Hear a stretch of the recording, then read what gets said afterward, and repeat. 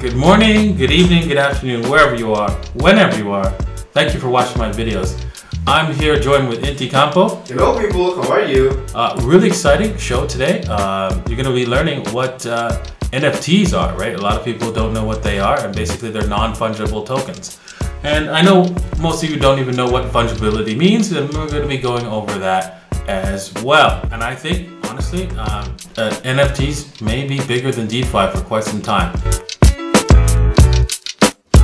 Hopefully you will learn a little bit about what NFTs can do and how it will impact your future and maybe even profit from it, right? Depending on, you know, if you've got a good eye for artwork and quality things, right? That you can collect, or quality collectibles. So anyways, we'll be talking a little bit about that today. But before all that, we're going to be doing some TA on Bitcoin and Ethereum, and talking a little bit about my token and Pandora's wallet. So look forward to that. All right, Inti, you got a few words to let everybody know what's going on. Yes, as always people, it's worth to remind you that this video is for entertainment purposes only and this is not financial advice. Please do your own research before putting any of your hard-earned money on the market. And yes, I'm not fired yet. Not yet, not yet. All right. All right, so let's get on to Ethereum, first Bitcoin, right? As you can see, the week is not doing anything. Nothing's happening here. You can see that in the charts. And right now, we're hoping that Bitcoin does not do the CME gap. You know what? As you know, right? Everybody's like searching the CME gap. Everybody and their mother is searching on the CME gap. Right? They're like looking, okay, is this thing going to get filled? Yeah, even my grandma is looking at it.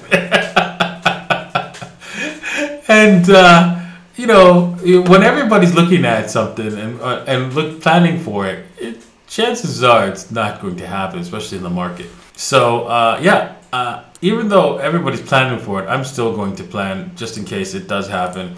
And I'm going to actually purchase in that CMA gap. I was thinking about doing a blind purchase, maybe at the 38.2, right? Which seemed like a logical place to buy, the 38.2, and so I might do that because I think it might just above the 38.2, maybe the you know, the $200 level and stuff like that, just to see if we can like get a bounce. I want to do a 3-to-1 risk to reward ratio here. I think that would be the probably safe thing to do.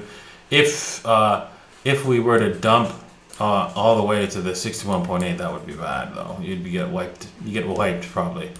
But yeah, you could always stick a stop loss near the end of these candle bodies, which would probably be a good place to stick a stop loss, which is the 8600 level there, so that if the market were to just keep going dumping, yeah, that would be the where you would exit and say, hey, you know what, I was wrong, and I'm gonna reset at the 61.8. All right, see what's happening here. Well, on the 3-day, let's go down to the 1-day actually.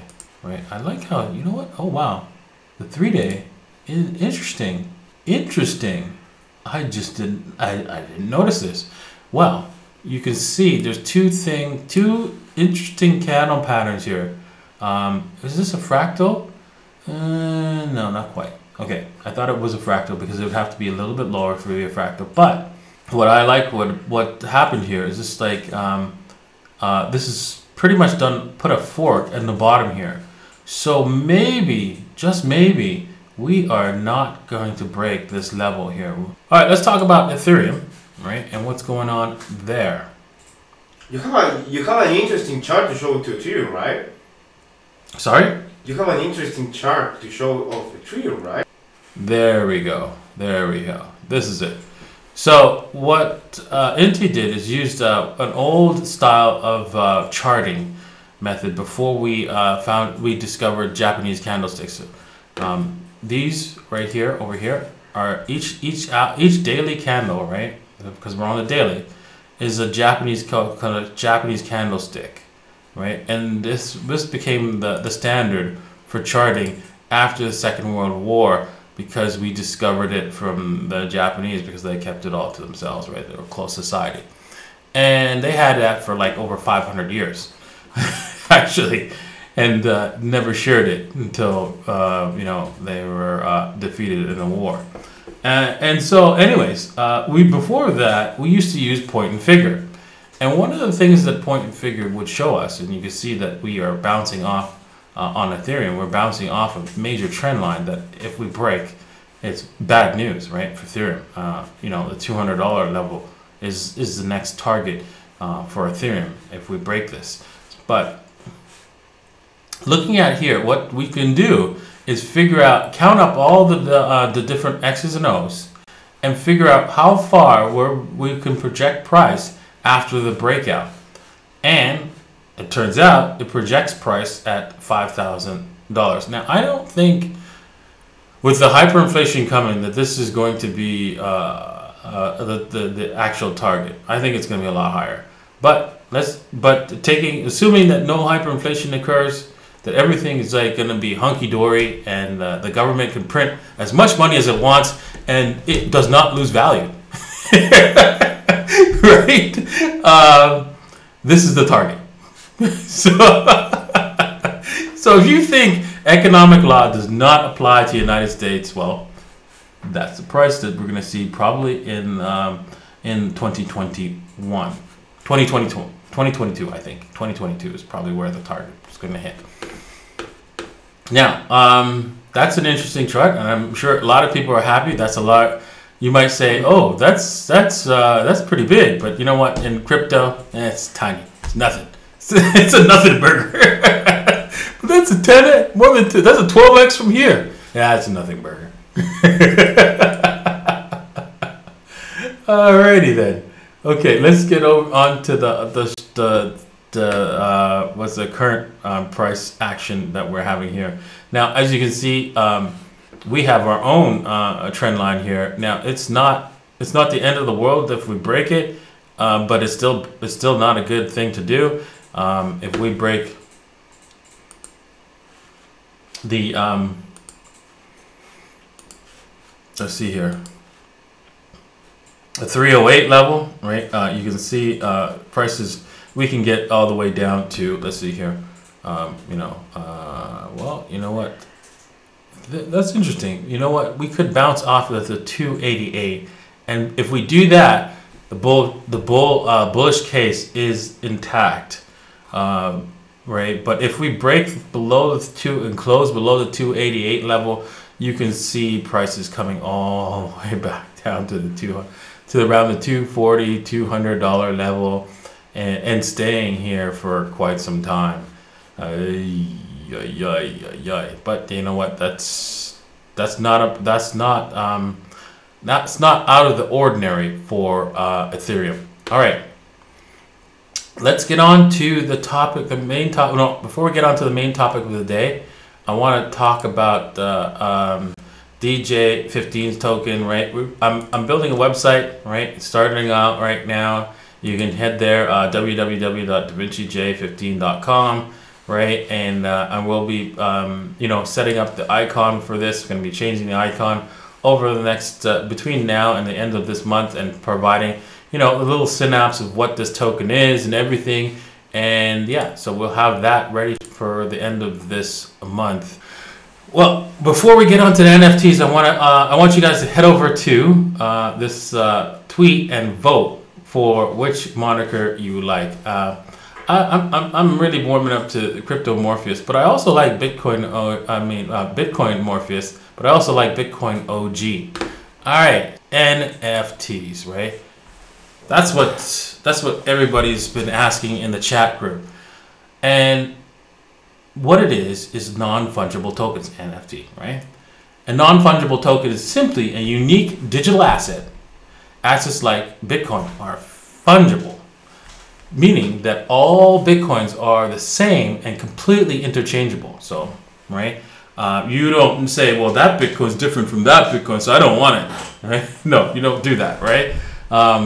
So that makes it fungible, right? And an example of a non-fungible token would be a piece of art, right? So for example, you can say, hey, I don't like that artwork because, you know, it's ugly, right? But I like that one over there because it's beautiful, right? And they're all in the category of art, but because they're different art pieces, right? They have different values, right? Based on people's subjective view of value. And also, you could have you could have artwork that's one of 10, one of 20, one of 30, and maybe one of 30 was scratched or something or damaged, and you could have have a different value. So that is an example of a non-fungibility of an asset, right? Class. Even though the artworks are generally the same when the artist creates it, and maybe they create only 1,000 of the same piece, one piece may not be as quality as the other.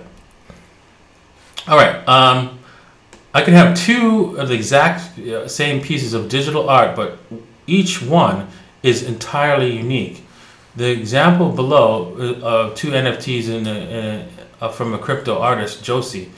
Here, two pieces. Choose edition number 4, and choose choice edition 5. Might look the same, but are entirely unique on the blockchain. So what that means is basically, even though they're exactly the same photos, is that if I were to send you both those, number 4 and number 5, right? What would happen is that you would have in your account, you wouldn't have two of those two art pieces of artwork. No. You'd have number 5, number 4, and number 5. That's it. That's how they'd be counted. They wouldn't be, even though they categorized in the same. You wouldn't have for example, you know how you'd have, if I have one Ethereum and then I send you and somebody sends me another Ethereum. Now I have two. Yeah. I have 2 Ethereum, right? But if somebody sends me one of these Josie artworks, and then they send me another Josie artwork, I don't effectively have 2 Josie artworks. I have 2 separate pieces of artwork, which happen to be under the same image, but 2 separate items, and then I can transfer them. Can't divide them into pieces. All right.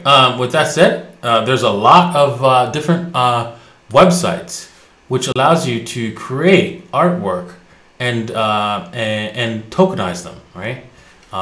This is one of them, right? And you could actually create your artwork and tokenize it. So that's one example of what people are going to do in the future, so that they can sell. Even though somebody could take a copy of that physical image, you'll know who the owner is, because the owner has a key to the rights to that image, and they could either pass it off to somebody or keep it for themselves. And so maybe in the future, right, there could be like a place on a video game, where you could post up your artwork, and because the video game can be programmed in such a way that only the original owner can show off that art, you're gonna see people with that kind of stuff, and that's gonna be huge. Also, there's also this crappy artwork which people are buying, of course, right? You see the banana with taped to a wall, right? And people are paying millions of dollars of that, right? And you can see, right? Now we're selling this. Ashton Kutcher is does this stupid nonsense and sells it for millions, and there's a website now here. All this is in the description below, right, where you can go and buy crazy artwork and be the original owner of these crazy artworks from these famous people. All right, if you're interested in that kind of thing. But you never know. These I bet you one day one of these tokens, these NFTs, are going to go for hundreds of millions, even if not billions, for some God knows reason. I don't know why, but that's just the way it is. And so yeah, you could get into this kind of stuff, and if you have an eye for art and an eye for picking assets that are going to you know, appreciate like that, this is where it's going to be. Another way this can be used, right, is in video games, of course, right? And Gods Unchained plans to go mainstream without crashing Ethereum. Well, let's see what that happens. But anyways, they're creating their own NFTs, right, to allow you to purchase products in that game, right? Also, I'm gonna go on to Pogs, and I had Pogs up here, and I don't know what happened because it was one of those. Darn! Let me just see if I can bring it back up. I had Pogs up here, and it's gone, and I'm going to bring it back because I think that has the most likelihood of doing extremely well because it's a simple game, right? And simplicity is key. Okay. All right, there we go. There we go. Is that it? Yes, Pogs. Basically, Pogs was these little discs, right, with an image, and there were certain ones that were rare and so forth. And this, all you had to do was like, you know, throw them onto throw the Pogs on, and try to flip the other one over, right? And if you flipped it, you got that Pog. That was it. And you can, you know, play with your rare Pogs, and you know, you could lose that rare Pog, and you could turn this into a video game very easily and play them. And so I see that this is going to be very, very popular with the kids going forward. And yeah, I wouldn't be surprised if you see Pogs going for a Pog image or token going for thousands, if not hundreds of thousands in the future. So yeah, I think this is going to be a very big game going forward. Alrighty, with that said, I think that's it for NFTs. If you have any questions about NFTs, I'm looking forward to hearing them. If you haven't subscribed to my my YouTube channel, please do so before my birthday. Very important that you do so because you're going to really like what's going to happen. And don't forget to hit the like button. Let's just see how many people are watching, and oh, 600 people. Come on, guys, let's get that up to 300 likes, please. Right? And don't forget to comment, right? Because like, be a part of the group, because you will help generate more views, generate more people interested in my videos and so forth. And if you're a token holder, right? I really believe you're going to benefit from that, and you will like the benefits that come from being a token holder and subscribing and supporting the channel. All right, thank you very much everyone for watching, and let's go on to my favorite part of the show, which is the questions and answers. All right, next question. Okay, this one is it has to do with NFTs, but this kind of topic is funny. It's from Coyo Class. It says, comment for Davinci, you should record your laugh and sell it as an NFT. You got it. Yeah, exactly. That would be funny. Yeah, I don't know. Maybe that would work. I don't know. But let's just see. The real question is from, again, Felipe Benanzo. It's a super chat, and he asks, at which point when fiat goes digital, do you think Bitcoin will go to zero? If protocols are not created or allowed between blockchains, crypto futures are dead. Crypto futures are dead? That's what he said. Really? Because of like, if what's not created? It says, well, again, when fiat goes digital, yes, if protocols are not created or allowed between blockchains, crypto futures are dead. That's not true, because when fiat goes digital and they decide to not make it interoperable, they just shot themselves. They just created the same thing that we already have, which is a waste of time, because they already have digital currencies, right? It's just slow, and could fully control, right? So if they create the same slowness and fully controlledness, what are they doing? Nothing. Right? So they provide no value, and obviously that will kill them even faster, right? Because, oh yeah, I'm duplicating what I've already got. What? Go away. Right? So yeah, they would not stand a chance, right, with some sort of digital currency that's centralized, inoperable with the current digital currencies that are out there, such as Bitcoin and Ethereum, and also completely slow as our current fiat system is, which is like prevents people from moving money around really quickly. So yeah, they don't expect the government to do something like that. They will not be able to build something solid. They'll build something really crappy that we're gonna hack and break, and yeah, that's just the way it is. They're just completely clueless when it comes to building something solid. So don't be surprised. They can only do what they generally do is just remember, money never came from government. Never did. Even paper money never came from government. It came from the public sector, and government decided, well, that's a good idea. I'll take that. I'll use that and duplicated it. That's it. That's all they can do. They're not smart enough to build something solid on their own. And so yeah, they'll probably just duplicate what's out there, and it's and then if they do and it's interoperable, right? That's great. I'll just be able to transfer quickly from government coin to Bitcoin and Ethereum really fast, because that's what I'm gonna do. All right. Thank you for that question, and thank you all for watching. I really appreciate everybody watching today's stream. Let's just see how many people are here. Thanks to our Twitch viewers. We got 14 today. Wow, 14 Twitch viewers. Wow, we're dropping off on the Twitch viewers.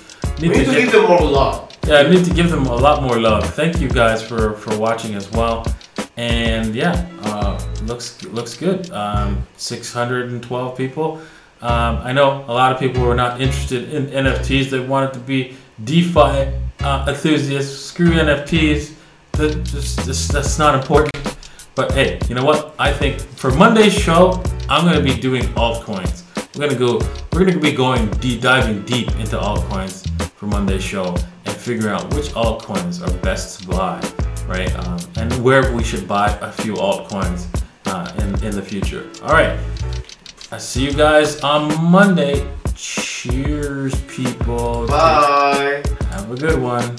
Bye now.